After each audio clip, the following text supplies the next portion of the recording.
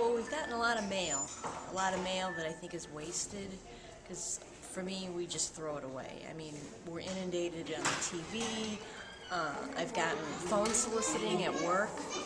I don't know about at home because I'm not at home during the day, but there's a lot of solicitation out there, and I think that the politicians spend an awful lot of money on that. Money that could be used towards bettering our country, putting people back to work.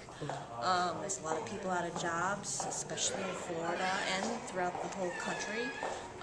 That's money that could be put towards putting people back to work.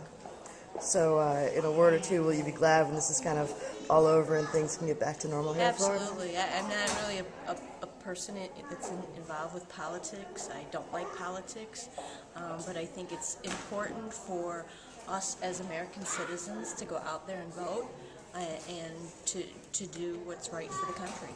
Great. Thank you so much. You're welcome.